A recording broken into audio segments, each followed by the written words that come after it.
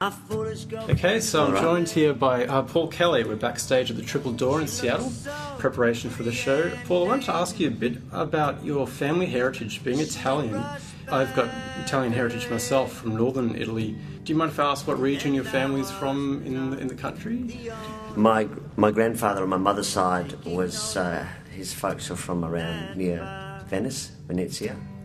He was raised in Buenos Aires and then moved back to Italy later. I'm probably more Irish than Italian, so there's just one Italian ancestor. But he sang opera. He moved to Australia in the early part of the 20th century and met my grandmother, who was a student of his. He was teaching singing, and they started an opera company together. My mother also played music a lot as a child, so we had a lot of music around the house. Definitely a lot of encouragement for you, I guess, in that sense. Yeah, well, I was one of 8 brothers and sisters, and we all had compulsory piano lessons starting about the age of 10. I just did a couple of years of piano and then switched to the trumpet in high school and picked up guitar later when I was about 18. And I've read a bit about the history of opera in your family. In terms of like folk music, which is what you're influenced by a lot and play, Italian folk music is something that people don't speak of often. I've been wondering about Australian folk music and Italian, given that Irish folk music is pretty well known and documented. Was there anything in your household, or have you done your own explorations of anything folk music-wise from Italy? No, I don't know much about Italian folk. There was a series of records that came out a few years ago called La Canta della Malavita, which was songs from around, which is songs of the bad life, and they were. I think it was sort of not quite sure the marketing of this record, but they were sort of marketed as the songs are sort of Cosa Nostra would listen to. A lot of these sort of fairly raw songs of revenge and honour and blood. That was a pretty good series, but I think they were sort of songs that have been around for a while, but fairly recently recorded. But simply recorded. There's a couple of series of those records which I really liked. I also like a lot of the, Italian-American tradition, which is singers like Louis Prima. I love his music. Buonasera. There's kind of, some people might sort of think of it as sort of cheesy Italian, but I love it. There's and then there's singers like Al Martino and Spanish Eyes. He's the guys. And there's also a film called Big Night, which is one of my all-time favourite films. You know that one? No. It's got a lot of great music in it. I can't remember all the names. Stornelli is one of the people in it. There's some beautiful music in that. And that's a very, very, very good film. Oh, thank you. That's on my list now. Yeah. And then, in terms of Australian, like I know my research, you were taught a song called Streets of Forster by an Australian musician. That was the first song you ever played at an open mic, is that correct? Streets of Forbes, yeah, is the first song I learned, which is a song about the Australian bushranger, Ben Hall.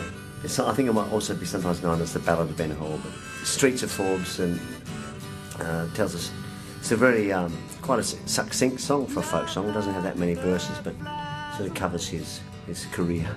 Okay. And just thinking, as an Australian growing up there and being a music lover, I can't think of a lot of Australian folk songs that are common. I mean, we have Waltz and Matilda and now this song I've learnt about, but I don't know why I do a radio show and I can't think past the Easy Beats. That's the oldest music I've ever played and researched. A lot of great Australian folk songs, and a lot of them, they've been, sometimes they're melodies that were taken from Irish and Scottish ballads and so on. Waltzing Matilda's got a couple of different tunes, and they're fairly much based on old tunes. Moreton Bay is a beautiful.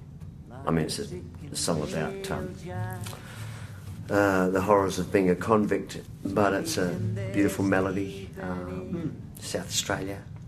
South Australia, I was born. It's a pretty strong tradition. Yeah. And then bringing it to Canada here, of course we have Joni Mitchell's, Neil Young, Leonard Cohen, who you've seen and admired in concert. Any other people you've picked up along the way from Canada that you've admired? Any songs? Well, Colin and Sylvia were talking about folk music. It's Four Strong Winds, and that Canadian artists, Feist and Ron Sexsmith.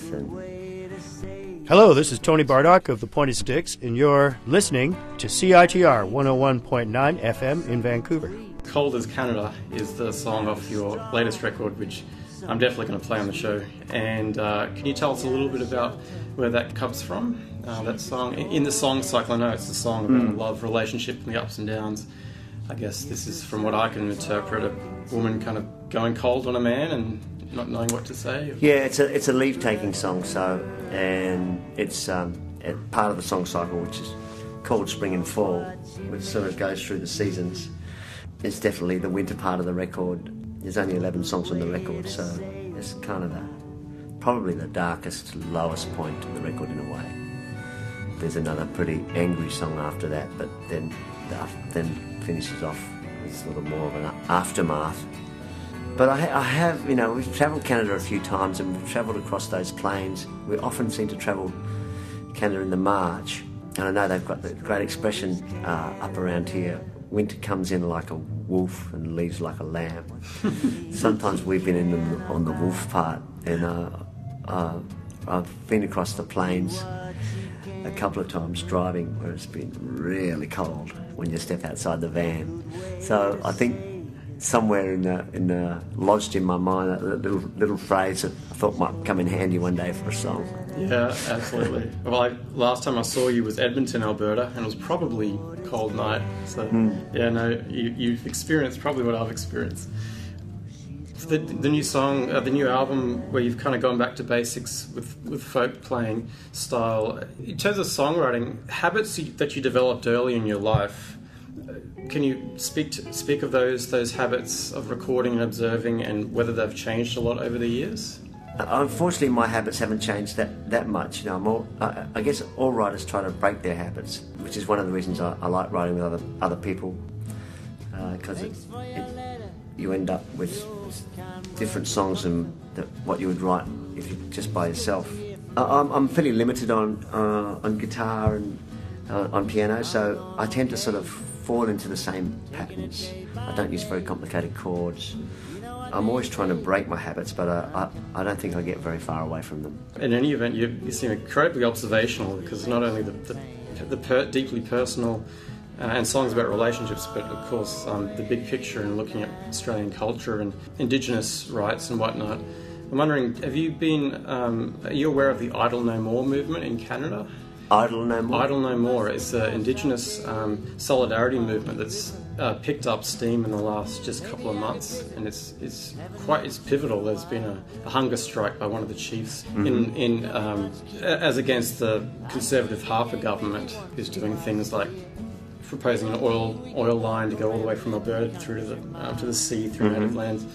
I just got to wondering how much, if that made the news in Australia, because I know you're aware of Indigenous issues in Australia. It might have, but no, I'm not aware of it, so I'll have to find out more about it. And is there anything, I haven't lived in Australia for 5 years now, and since the apology, do you care to comment at all on the state of Aboriginal relations in Australia? And I don't know how qualified I am to comment. I mean, there's sort of, sometimes it seems like 2 steps forward, 3 steps back, but there's a lot of sometimes well-intentioned policy that's misguided. There's lots of good people working away. I think the biggest thing is making sure young Aboriginal children get a good education. That's so many are missing out, and then they start way behind in life. And that's been the problem people have been trying to address for a long time, with fairly spotted results. And thanks to you, the way that you've written some songs, that you've at least shone the light on a bigger picture with From Little Things Big Things Grow, and your collaboration with Yotha Yindi. I guess that's the way you've contributed to the that's just from, I was just curious. I didn't learn much about Aboriginal history at school growing up, and that's changing a bit in schools now, because I went to school in the 60s. So there are some very important stories out there to be told, especially in terms of Aboriginal resistance. There was a bit of a myth that was propagated that Australia was settled peaceably, or they used to say the natives melted away and things like that. but that didn't really happen. There was a cover-up in Australian history because the government didn't want to admit that there was actually a war going on. So when I first read about all the examples of Indigenous resistance to the settler culture, by an author called Henry Reynolds in the mid-80s, a really good book called The Other Side of the Frontier, that opened my eyes a lot, and I just started following up stories from there.